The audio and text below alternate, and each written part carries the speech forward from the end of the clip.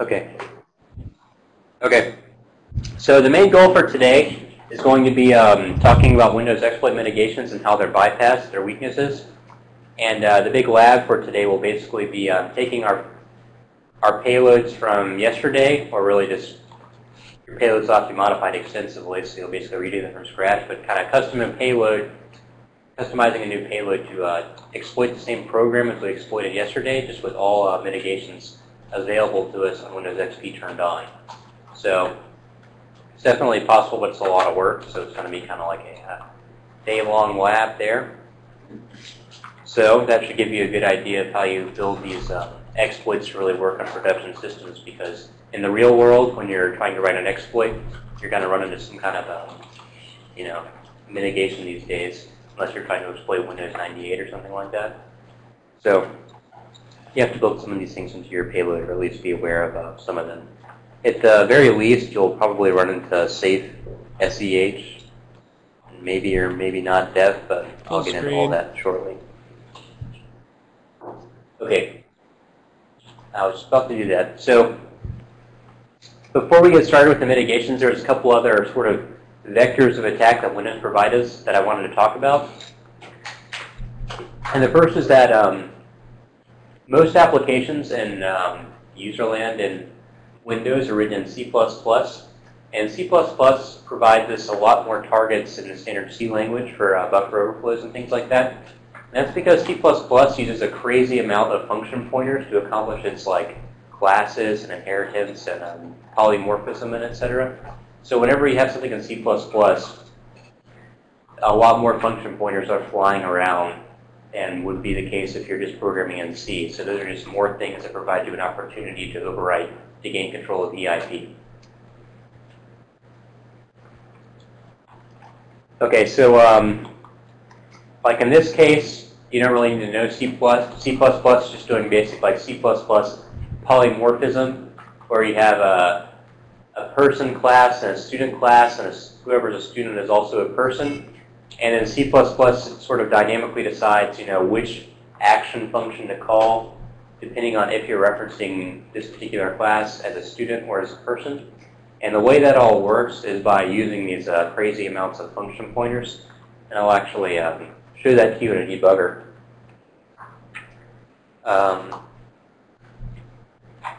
So yeah, let me actually just get into a debugger and show that.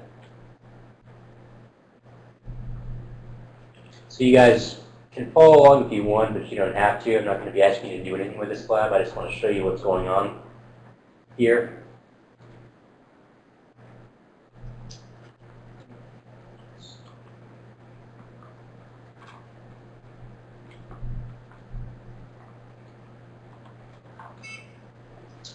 Okay, so here's some typical C++ classes, same kind of code I just showed you on that slide, and I just sort of packed in like a buffer overflow in here into one of the methods. And what's going to happen is this is actually going to override what's known as the V table for the C++ class, and that V table stores a bunch of these function pointers, and the V table is basically storing a function pointer for each one of these methods implemented by the class. And when you smash that, whenever one of these methods is called, you're going to get an access violation, obviously, since all those pointers will have been corrupted.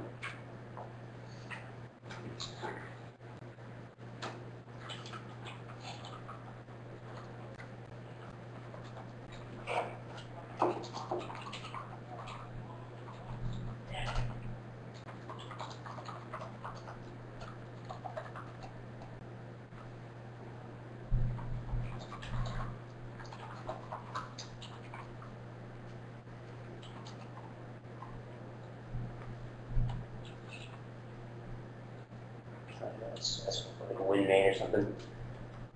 Yeah, so access violation probably because I'm just trying to.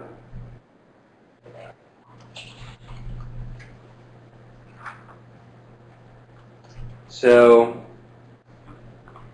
let me try to show you the disassembly actually.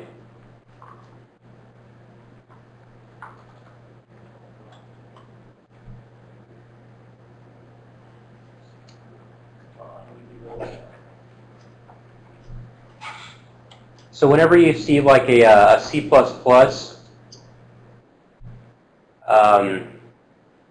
class is corrupted, let me change the font.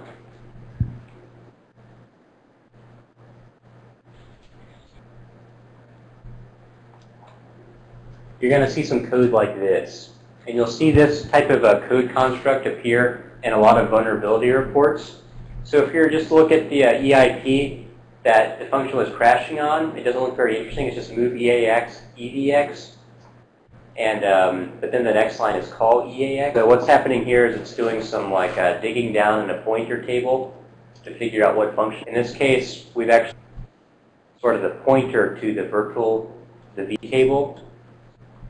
So notice we can control wherever the V table is pointing, and so this would obviously be exploitable. Since we can make EDX point like a stack, and make the stack contain some function pointers to our code, and that would end up calling our shellcode. So you see this thing a lot in like use after free conditions when they're exploitable, and I'll sort of draw that on the board and explain what's going on there. But I want to actually show you in the debugger what these C++ classes look like. So,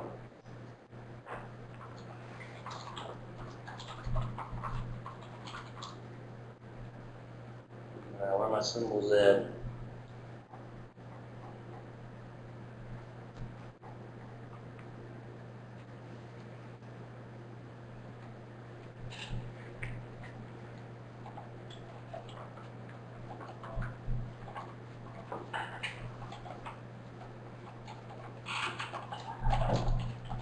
So yeah, whenever you see EIP equals 414141, that's a good sign that, you know, good things happen for an attacker.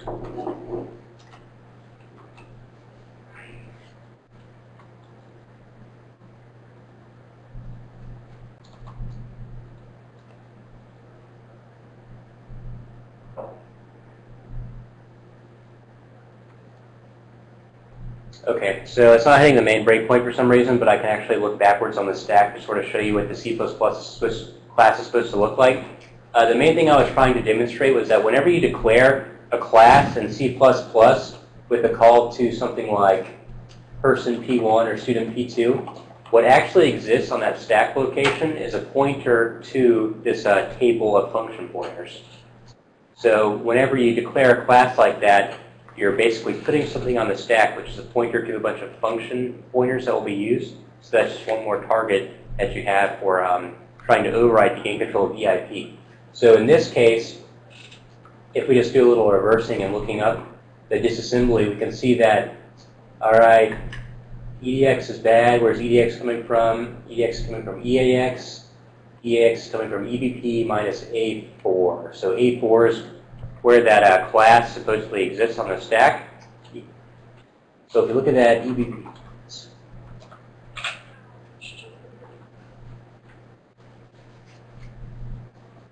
it's like a pointer to something.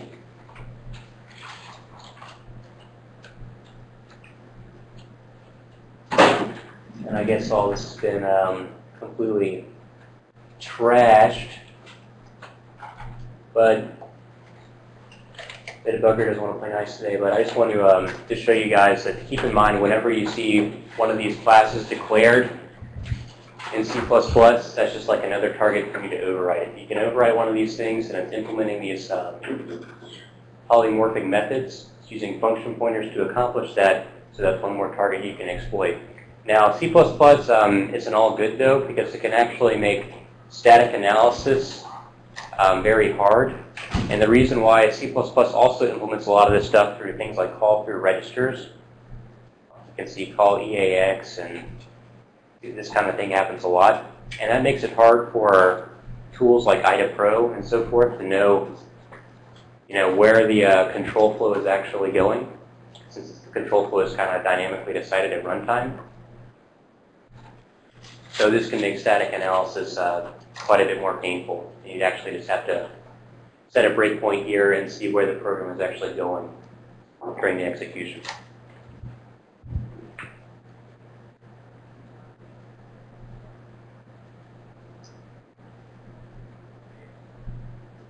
Okay, yeah, luckily I had my debugger working properly. This was just showing you DC P1. P1 is one of those classes that I declared. the first thing that P1 is actually pointing to is that 415760, and that should be a pointer to a bunch of other function pointers.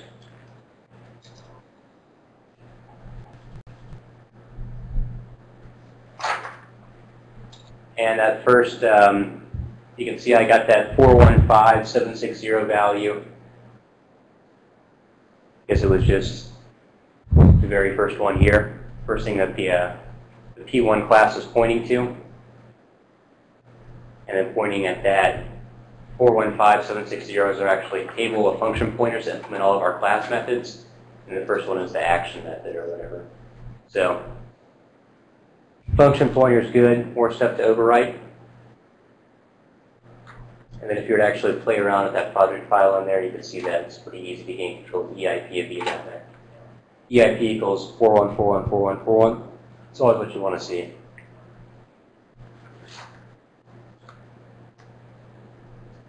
Okay, so before I start on exploit mitigations, I want to talk about use after free a little bit because it's been a vulnerability that's been kind of real popular since 2009 with web browser exploits in particular. You see it coming up a lot. And it's sometimes not so clear what use after free is or why it's an exploitable condition. So I want to reason about that over here on the whiteboard a little bit. So Bill, if I could get the camera on the board.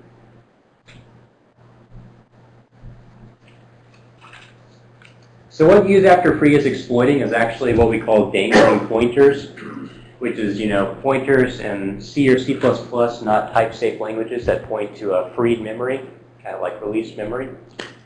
So I'm going to figure out the best way I can draw this so you guys can see. All right, so in C++, we'll usually do something like, person P equals new person.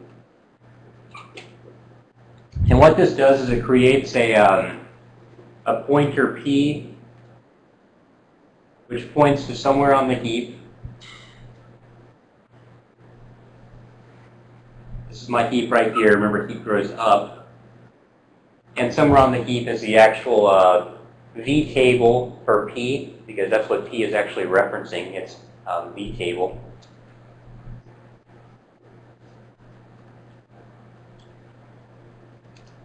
And what happens is, if we were to free P, or I guess delete is the actual C++ lingo, but I'll just say free to make it more clear.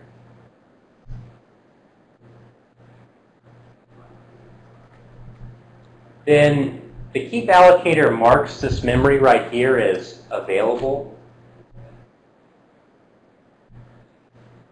So another allocation can come up and take this memory away. If the heap allocator wants to say, all right, I want to reissue this because it's been freed, so it's available. But the problem here is I have a dangling pointer. Because P still exists, but it points to freed memory.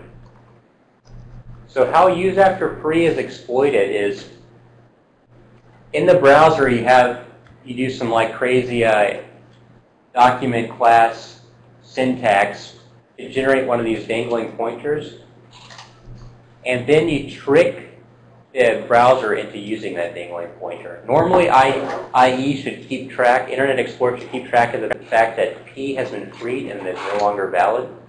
But under certain vulnerable conditions, you can force it to just reuse P after it has already been freed. What typically happens is, all right, so free has been P'd, you accomplish this with some JavaScript syntax or something like that, some type of vulnerability, and then you force Internet Explorer to do an operation like P, action. And what has typically happened in this case, the allocator has already come out and reissued this memory to JavaScript requested some more memory for its strings, so this now points to hello or some other document class stuff or whatever. So this has been reissued. And so when it goes to P, try to do P action, it assumes this is like a V table, a pointer to a virtual table, and now it's obviously been overridden with this JavaScript data, and then bam, it's a crash, like a bad pointer dereference or whatever. So It's not immediately clear why this would be exploitable, but once keep spraying comes into the arena, that's where it becomes really easy to exploit these things. So what the attacker actually does in like a use after free exploit in a browser is in between forcing the browser to use the dangling pointer and actually creating the dangling pointer, in between this time frame, they do a keep spray.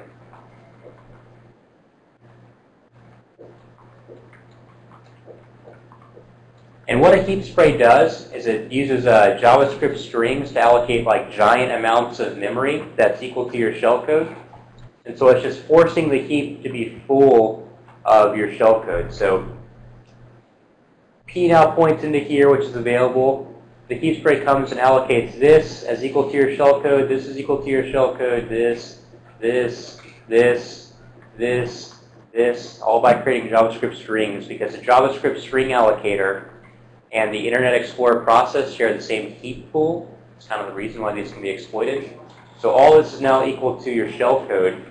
And look, this available spot is now equal to shellcode.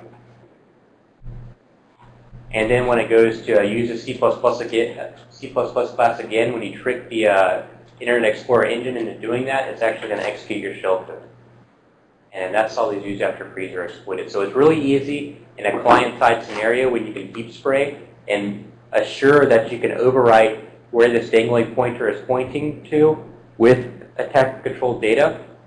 Where it gets really complicated is when you're trying to exploit a server-side vulnerability, because you have to get the allocator to somehow reissue this chunk of memory to you in a way that you can control it. That way you can control what the dangling pointer is pointing to. Very easy with the browser exploit because you can just heap spray and force the entire heap to be equal to your shellcode.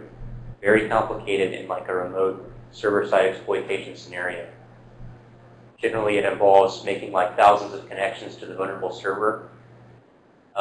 That way, the heap is still filled up with like attacker-controlled data, and you can get that dangling pointer pointing to attacker-controlled data.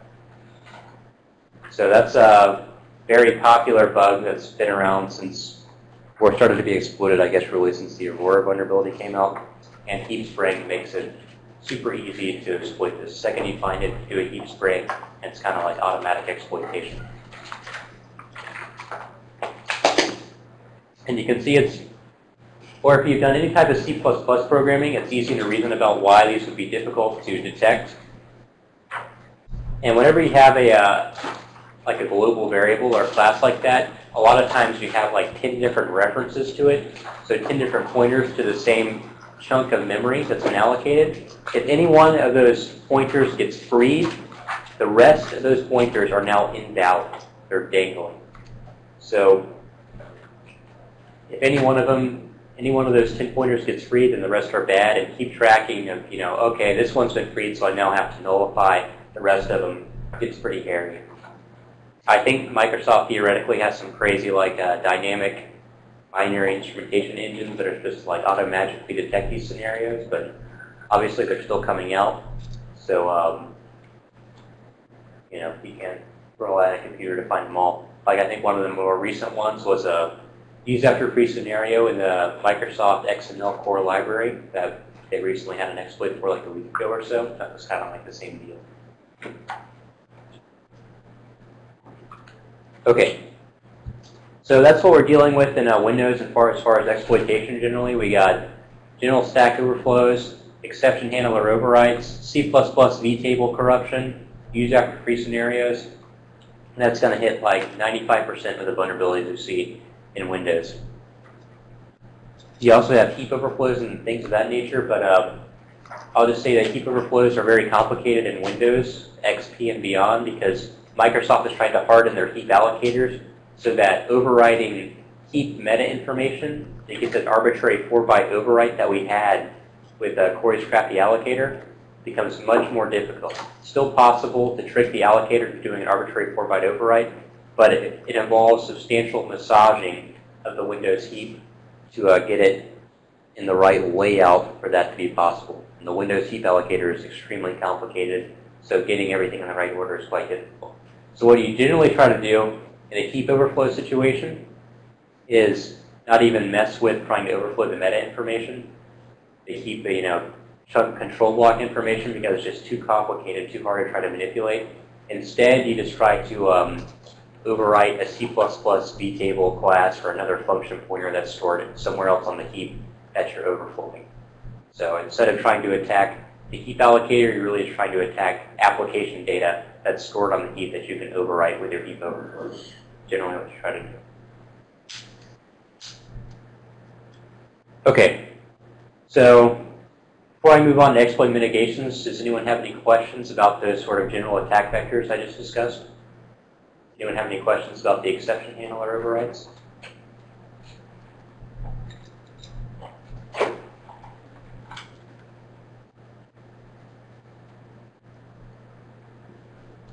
Okay. So let's get on to these exploit mitigations. Like I mentioned before, whenever we're writing real exploits for Windows, at least some of these will come into play. In Windows XP, we have to worry about all of these, really, except for ASLR. Windows XP does not have ASLR supported by Microsoft. I think there might be some custom third-party solutions out there for implementations of ASLR, but by default, even with the enhanced mitigation framework or whatever, no ASLR.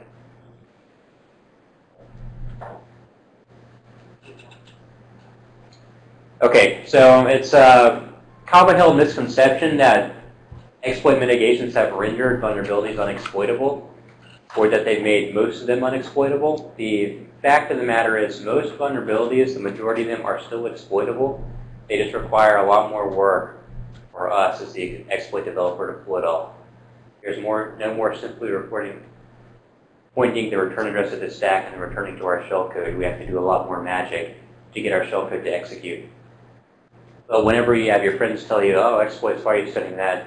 Those have been rendered obsolete by ASLR and dev. You can laugh in their face because they're totally wrong. Okay, so there's kind of two classes of exploit mitigations. Mitigations that are applied on like a per process, per binary basis, and those that are applied on a system-wide basis. So things like def and, or actually just kind of. So GS protection is definitely a per process mitigation. It's something you have to tell the compiler, I want this binary to be produced with GS protection. It's actually putting extra code into your binary to try to protect it. And I already showed you guys this yesterday. And so like in this case, this is basically what I showed you yesterday. I do a buffer overflow. I try to change the return address. When all this finishes executing, I should theoretically have control of EIP. And then instead of my return address being used, the process just terminates immediately. The return address is never used at all. And that's basically GS protection saving us. And so what this GS protection is actually doing is if you were to put one of these Visual Studio compiled binaries into WinDebug and look at its function prolog and epilogue, you would see additional code inserted in there. In the beginning, you'll see something like this: move EAX, dword pointer security cookie, something like that. And then it pointing stick. So essentially what it's doing is it has some random value that's generated. It makes it more random by XORing EBP, which is, I don't know, I guess supposed to add more entropy. And then it saves it basically in between your local variables and the return address it's saved. And then right before the function returns, right before you even try to use this return instruction, it's calling a function which is basically making sure that security, like randomly generated security token, is still intact.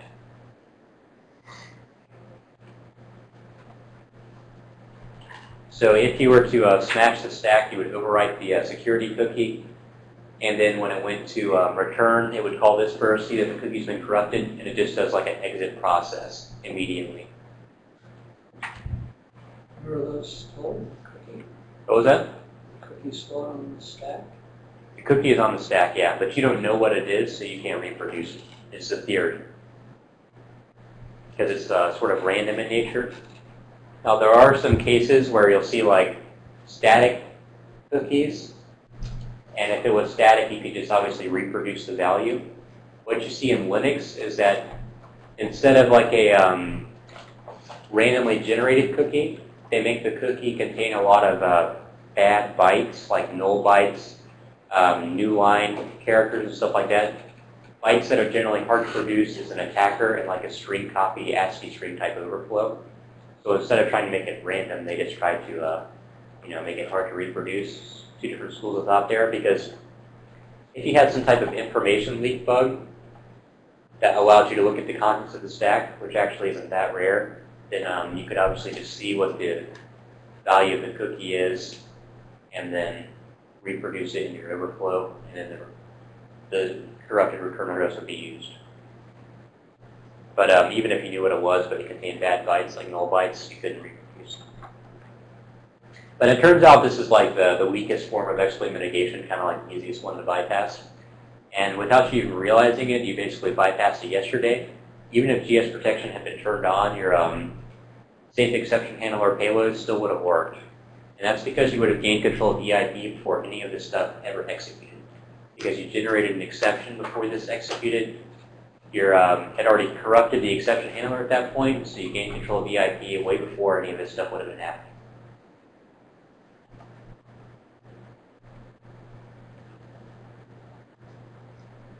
Another thing about GS protection before we move on is that this adds a lot of overhead to functions.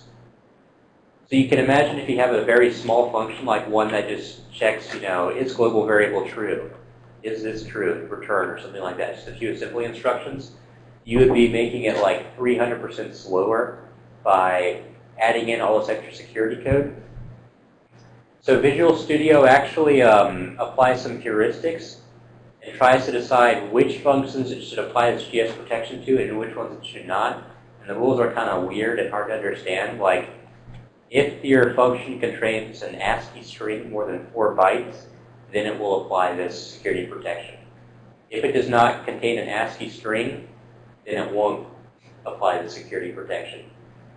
So if you have instead an array of integers, instead of like an array of chars, it won't apply this. But you can still have an overflow in the integers. It's still the same effectively, and then you wouldn't have had any GS protection. So I guess they're just trying to be smart about where they're applying the security check by default, so they don't make all of their binaries produce a lot slower.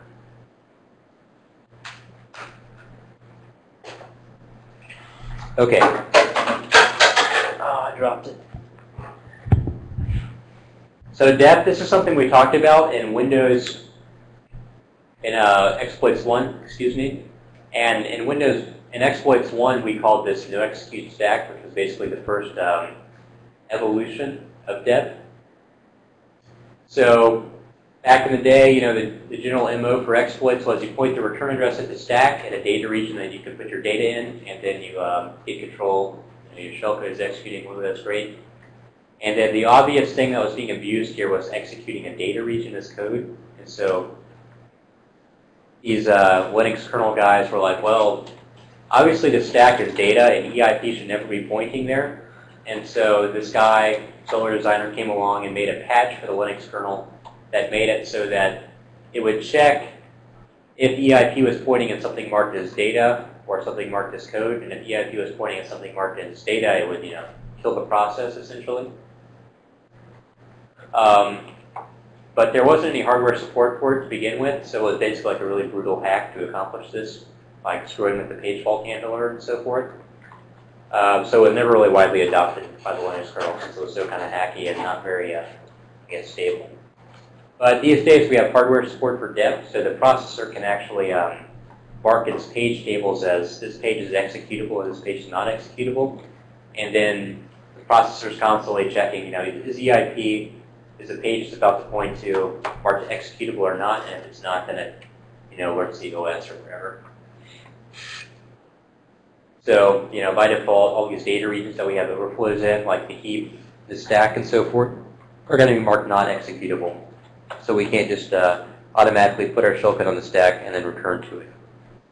Windows will stop the process and give you a nasty dep process, dep policy violation description. So here's an example. I think this code actually exists somewhere in the class directory. It's just I'm declaring like the calc shell code, then I make a function pointer to it, and then try to execute the function pointer. And all this is stored obviously in a data region. It's just like a global data region. And without dep, whatever, that's totally legit. Function pointer pointing to the shell code.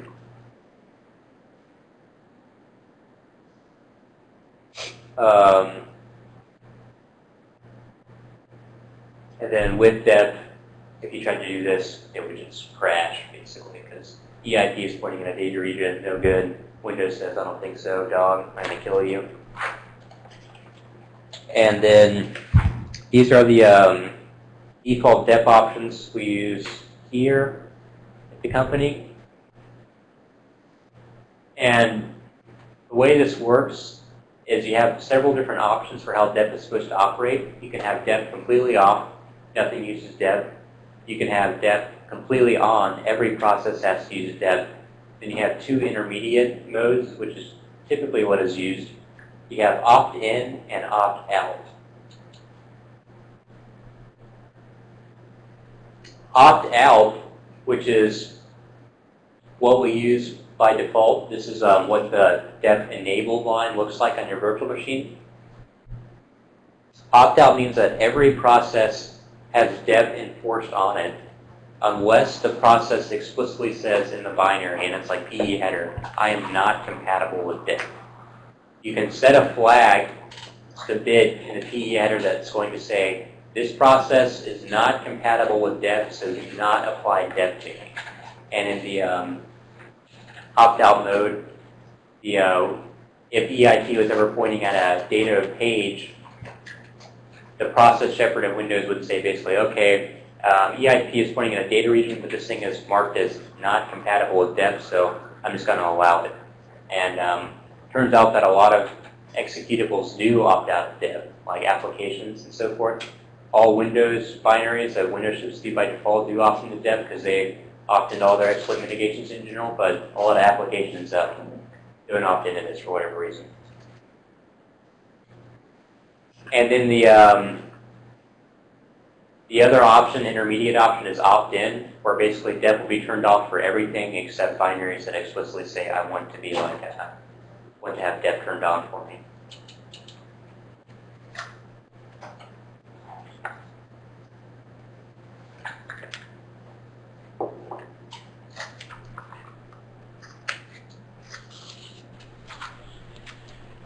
I do actually have a question. You guys have any questions about GS or dep? So I always think of dep as basically just a marketing term that Microsoft uses for non-executable stack, but really at some point I looked it up and they say that dep is subdivided into hardware dep, which is the use of the NX bit, and software dep, which I believe was something for the structured exception handlers.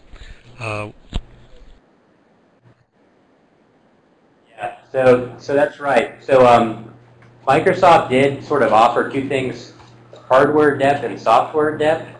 And hardware dep is the real deal, where they're making sure that the page tables are checked before EIP goes to them to make sure they're real.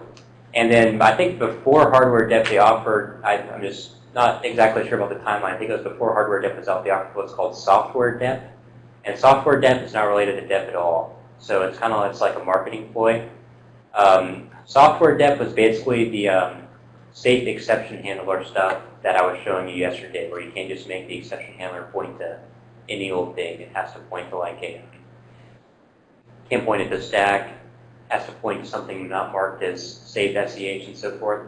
And that's what they were calling software dep, even though it has really nothing to do. No, but with, if that was the case, I mean, I think you're correct that it was. I was just Googling it, and it does say that it was safe SEH, but we had booted our VMs into no dep mode, right? So opt in, and we didn't believe that our thing was opting in. So why wouldn't so my first exploit on that one used the just Oh, right, never mind. I used jump ESP, but the ESP wasn't in the right spot. So yeah, basically we wouldn't have been having the actual. Yeah, so I guess that's the question. Why couldn't we originally just point the function pointer wherever we wanted, like back to the stack, if SafeSEH wasn't enabled?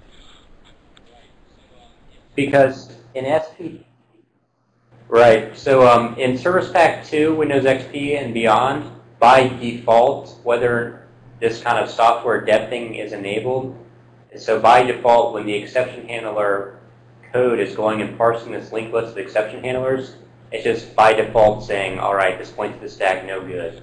Even if you were to say dep equals opt-out or whatever, this sort of functionality is always turned on in Service Pack 2 and beyond. Now, with the unpatched virtual machine that I gave you, you can point the exception handler just right back at the stack, and it will allow it. And that's because back then, when Windows XP was just coming out, they didn't have this software depth and those kind of protections at all. So the software depth is something that's compiled directly into the libraries. It's not like something that the OS is enforcing. It's something that's... So SafeSEH is something that is compiled into the DLLs where it says this is compatible with SafeSEH or this is not compatible with SafeSEH. And the exception handler code that's sort of parsing that linked list is looking at a couple things. One, it's applying these SafeSEH heuristics, like does this DLL, is it compatible with SafeSEH or is it not? And if it's not, just allow anything that's pointing into its address space. But also on top of those, it has like a built into it generic functionality. This points to the stack that is always not allowed. Is that part of the OS or part of the libraries? The libraries just say that they are compatible or not compatible with So there's not SafeSEH. actually any code in the libraries to enforce this. This is all enforced by the OS based on whether or not the library says It's it. enforced by the OS based on what the DLL is saying. But no matter what the DLL is saying, you cannot return straight to the stack. That's just like a rule that's built in there. But like I said, on the unpatched XP machines, all this stuff was sort of added to Windows XP later on after it was so widely abused by exploit developers. So in XP SP0, all this stuff was fair game. You could override the exception handler and point it wherever you want to, right back at the stack. And I think you'll also see that EBX points like directly at your exception handler or template control data. So if there's unpatched XP1, if you override the exception handler and one of those bugs we find, you could just do like a jump EBX or call EBX instead of the pop-pop return if you wanted to. The pop-pop return still works.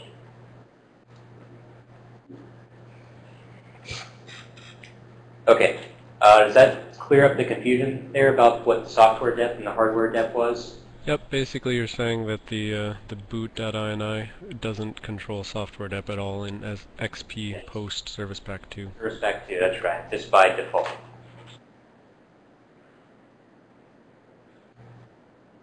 Okay, so now it's time to talk about ASLR. We're not going to have to deal with this directly in this class because Windows XP doesn't have ASLR, but I will try to describe in detail modifier payloads to also bypass ASLR. It's actually, it's not really something that's going to give us too much grief. It just makes our payload a little bit more complicated. So as you should all know, in ASLR, you're basically just moving stuff around dynamically each time the process is loaded so that you can't know where the stack is located, so you don't know where your shellcode is going to be. And you also don't know where certain system functions are located and so forth. The base address of kernel32.dll is going to be randomized and so forth. But there are a lot of problems with this. Mainly, stuff isn't really that random, and you can also figure out where things are by information links and so forth. But I'll talk more about that a little bit later. So like in this case, I had this simple dumb code that I ran on my Windows 7 laptop here, 64-bit, and I just made it print out what the address of this function was. You can see that each time it's different. But also notice that the least significant bytes are still the same as 1A4. And that's because the ASLR in Windows isn't randomizing the locations of functions and so forth. They're really just randomizing the initial base address of the module. So they randomize where this binary gets put into memory, but then all the offsets in between are still the same. Does that make sense what I'm trying to say? It's just the base address that's randomized. It's not actually going in and making function down here and main up here now and that kind of stuff, because that would be very costly. Right? It's not too expensive of an operation just to change the base address and provide some relocations. But if you were to actually try to randomize everything, like the addresses of the functions and the actual DLL relative to each other, you would have to relocate a whole lot of stuff. And every time you launched it, this would have to happen every time you started an application in Windows 7. And it would obviously take a lot of CPU cycles just to accomplish that. But another thing worth mentioning is there's really not a whole lot of entropy here. And if we're talking about like a local exploit where we can try something hundreds and hundreds of times, then we can probably just guess, because we're just having to guess these top significant bytes. And it's pretty tractable just to guess this. If this is a remote exploitation scenario, we probably couldn't apply that strategy because the first time we're wrong, we're just going to crash the server, and then we won't be able to try again.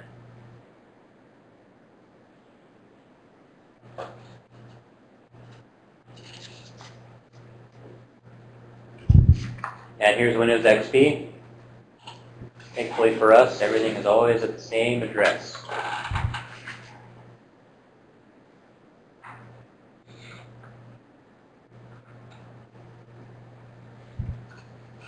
Okay, so SafeSEH, or hardware dev, or software dev, basically, is what I guess Microsoft was calling it back in the day to try to make more money. With SafeSEH, I mentioned this yesterday. When you this is like on a per process basis, again, kind of like with GS, you have to tell the compiler, I want this thing to be compatible with SafeSEH. And when you compile something with SafeSEH, you basically register in your module what is considered a legitimate exception handler. And so when it's compiled in your binary file on the disk,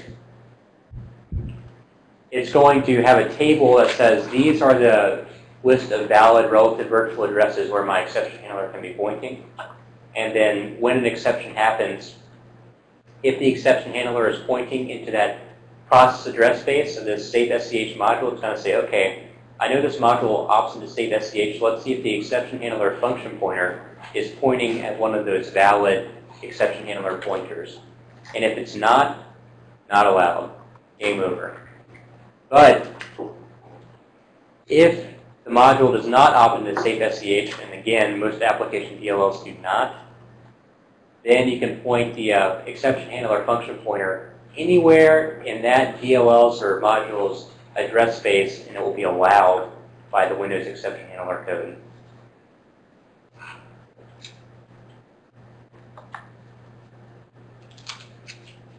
So with the SEH overflow yesterday, I had turned off SafeSEH in the binary, so we could return to a pop-pop return in the SafeSEH overflow X section, address 4.1, blah, blah, blah, whatever it was. But if this had been turned on, we could not have used that pop-pop return. We would have had to use a pop-pop return from Flash, because I hacked Flash to be loaded into that binary, because Flash doesn't opt into any of these exploit mitigations. So the important point there is, even though our main binary, this SEH overflow binary, the main process code opts into SafeSEH, Flash does not. And so if the exception handler function pointer is pointing into Flash's address space, wherever it's pointing in there, it's going to be totally allowed, even though the main binary code opts into SafeSEH.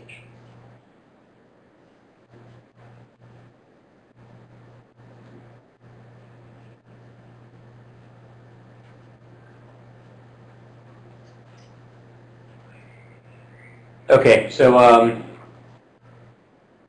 you guys will see this up close and personal later, so I'll make you do it now. Like in this case, I'm in a debugger. This is another useful WinDebug command I didn't show you yesterday, by the way. I'm on slide 132 for you VBcast people. The ed command just allows you to arbitrarily change memory in WinDebug. So in this case, I've just arbitrarily hacked the exception handler to point to my prize function right before an exception is about to occur. So if SafeSEH is off, it will execute prize. But when I turn SafeSEH on, prize will not execute. And that's because I haven't declared in the binary that prize is a legitimate exception handler. So there's it without SafeSEH.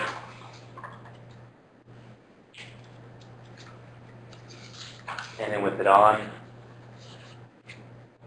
it's never going to actually say, all right, this exception handler isn't valid because my binary option is SafeSEH. And the exception handler is pointing at my binary, and where it's pointing is not registered as a valid exception handler, so I'm just not going to use it.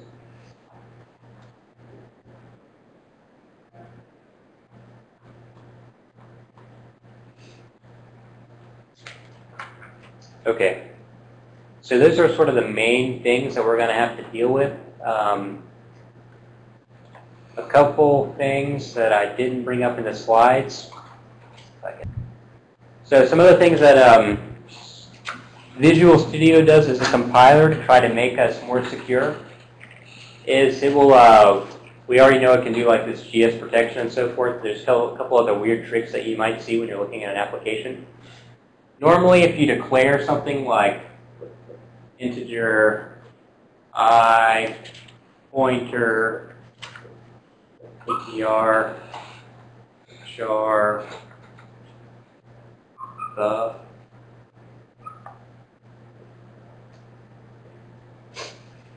something like this, our stack would, it would just kind of like one-for-one translation.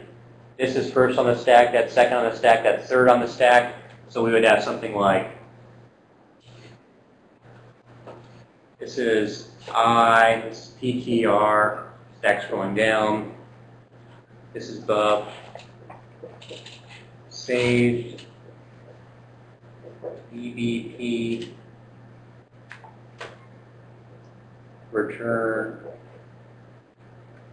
and then what's above the return address? Does anyone know? The arguments to the function. So like arg1. So this is like a typical stack frame. But Visual Studio in the later versions, I'm not sure if 2008 does this, 2010 definitely does. It will reorder the variables to try to make them like more secure, I guess. So what Visual Studio 2010 would do is it'd say, guess what? If buff gets overflowed, it could corrupt pointer and I without ever screwing up the stack canary, because that GS stack canary would be like right here. Again, GS protection turned on, because we would only corrupt up to here, so the stack would be left intact. So that's bad, because the attacker might be able to gain control of the IP just by corrupting these. So what I'll do, since I'm a smart compiler, is I'm going to reorder these and make it so that buff is pointing up here.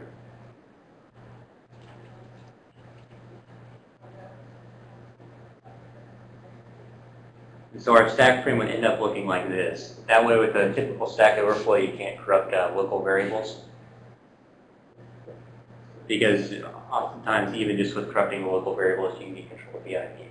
And there's another thing you see it do sometimes, which is a little bit weird, and that's that it will create a copy of the command line arguments, like way down here at the bottom of the stack frame.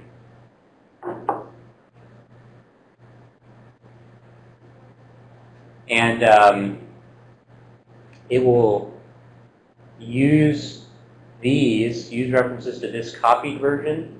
It's like the shadow version, I think is what they call it, instead of the arguments that are up here that were actually pushed before the call.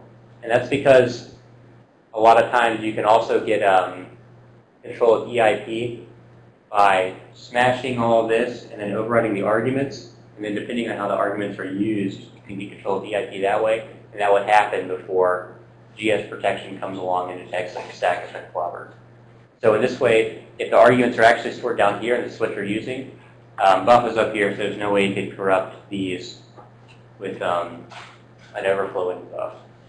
So it's sort of variable reordering. It's not just an optimization. They're actually trying to apply some security heuristics and move things around so that potentially overflowable buffers can't override things like arguments and other local variables as it would. But there's no real generic bypass for that, or because it's really just an inconvenience more than anything. It just sort of takes some of our targets away that we might be able to abuse.